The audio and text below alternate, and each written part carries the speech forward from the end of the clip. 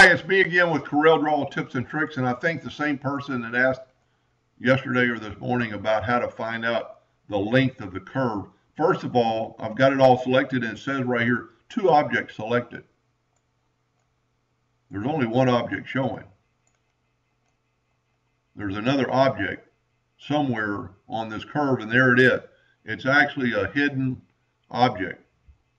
That's going to be, this is for a plasma cutter, and that would really mess up your plasma cutting.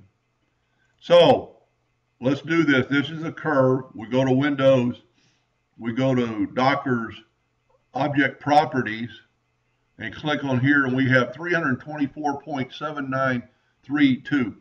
I've never really done this, but I was curious whether it's in counting all the inside cuts, and I think that's what he's asking.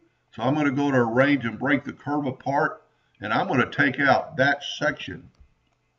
Now let's select it all and go up here to curve.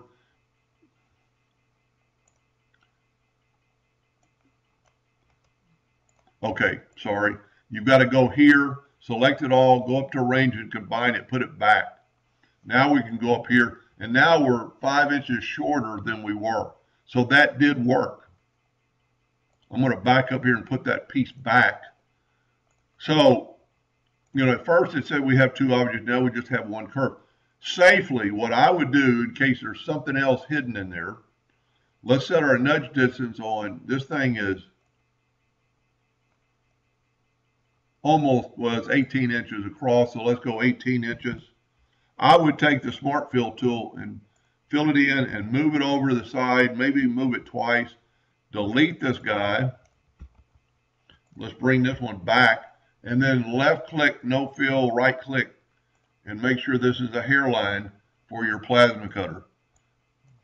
Now I'm going to make a second video because I see some problems inside his drawing with too many nodes for a plasma cutter, but I'm not going to waste somebody's time watching that unless you really want to learn how to reduce nodes.